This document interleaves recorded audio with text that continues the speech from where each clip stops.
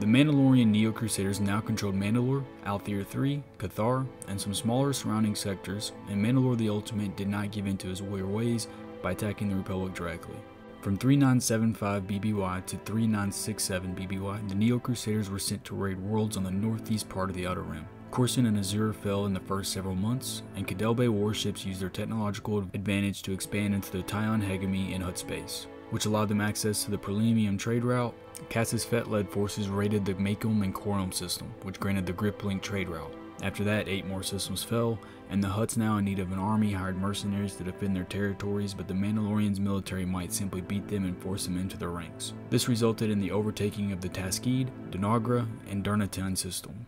Now, with full control of the northeast and east outer rim, Mandalore formed supply posts on the planet Kalite and began to form his war plans to advance into the mid-rim. In 3965 BBY, the Republic, after allowing the Neo Crusaders free reign for 10 years, finally gathered a fleet at Terrace, as intel reports that it would be the first system attack. Cassis Fett then backtracked his clans to the planet Flashpoint, a world of scientific research, and this is where the first skirmish between the Mandalorians and Republic kicked off, which also resulted in the Republic's first official loss of the war. The Republic then assigned Captain Saul Cariff to oversee what the Republic still thought as a simple matter. The next 6 weeks the two factions fought, which resulted in bloody but inconclusive results.